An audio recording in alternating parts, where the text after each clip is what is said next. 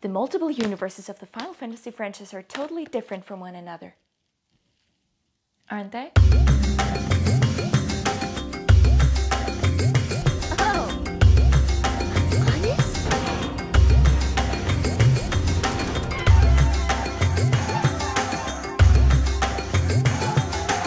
This is Kitty and it's conspiracy time again. Today it's about the theory whether the worlds of Final Fantasy 7 and Final Fantasy 10 are connected. It doesn't mean that Spira and Gaia are the same. They're still different planets, but the universe could be the same. How do we find out? I mean, many years have passed since the release of 7 until this theory came up in the first place. It was triggered by the launch of the very first sequel to be in the series, Final Fantasy X-2. The Gullwings consist of 3 very likable girls, 2 all-bad technology buffs, and an abnormally weird kid named Shinra. Nobody can really tell whether it's a boy or girl, but Jesus, he is a whiz kid. There is a cutscene in which Shinra philosophizes about the live stream of the planet while flying over the far plane.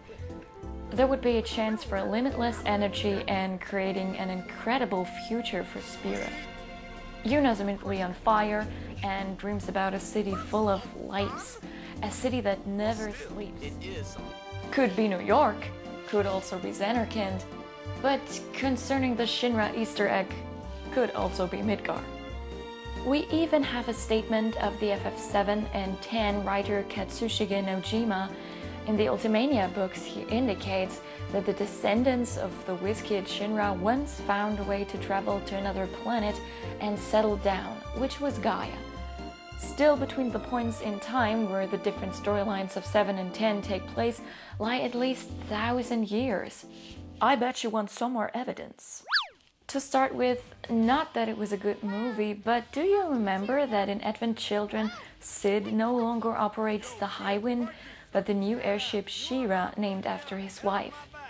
It is said that he didn't build it, but found it, and firstly didn't understand its technology, for it seemed to be of an ancient civilization. Physically, it does rather look like an airship from 10.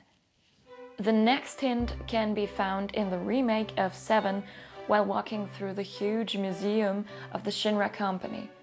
There's a picture that seems quite old next to a Shinra placard.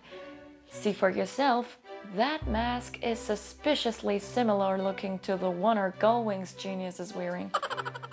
Although I wonder why he would need a gas mask. Okay, lots of all-bad wear one, it's fashionable in some way, but since they all breathe the same air as everybody else, it's somehow meaningless. Whatever, back on topic. Of course, there is a lot that can be called into question about this theory. For example, in Final Fantasy VII, the references for those spaceships whereby Shinra's descendants have arrived on Gaia are missing. Also, the photo in the museum tells us nothing about the closer procedure of the company's foundation. The guy looks like Shinra from 10-2, but how would that be possible? He would have to be hundreds of years old. Maybe his descendants continue to carry a mask for some reason, but that implies that they stopped doing that at some point of time. Why would they do that? Simply breaking the mold the more technologized Midgar was getting? It sure raises issues. At least Sephiroth vaguely turns towards the background story of the planet. He explains that the Cetra, the ancient population of Gaia, have been robbed and expelled by another tribe. He doesn't go into detail. Maybe it was just another crowd of Cetra people who were done with the lifestyle of the rest, or these other people were the alien intruders from Spira, which would make mankind of FF7 except for Aerith an all-bad descendant. But that would mean the spiral pattern eyes got lost over generations. Ugh, too bad. In both games, the souls of the dead are an energy form that returns to the planet once people die. Usually. Sometimes, if they're unsent, they turn into monsters in 10. Only in 10? No, FF7 has a similar concept. of unsent souls that goes back to Japanese mythology.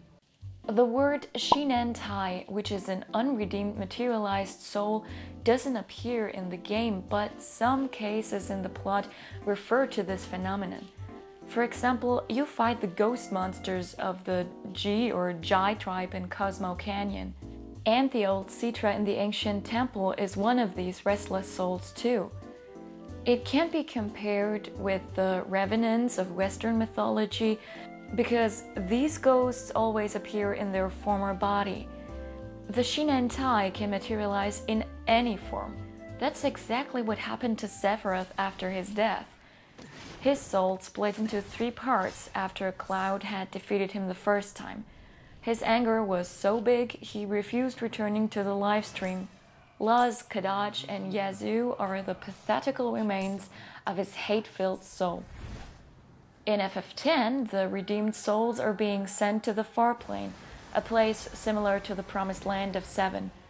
The fireflies during his sending ritual remind me of his dream, and since Shinra from 10-2 has been talking about a way to gain energy from these souls, there's no doubt that both planets share the mystery about a Mako core and its energy.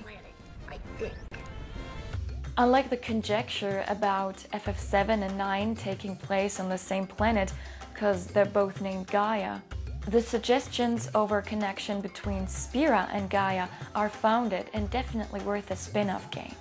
Hence, I consider the connection theory between Final Fantasy VII and Final Fantasy X to be true. Turn in when I say again, it's conspiracy time.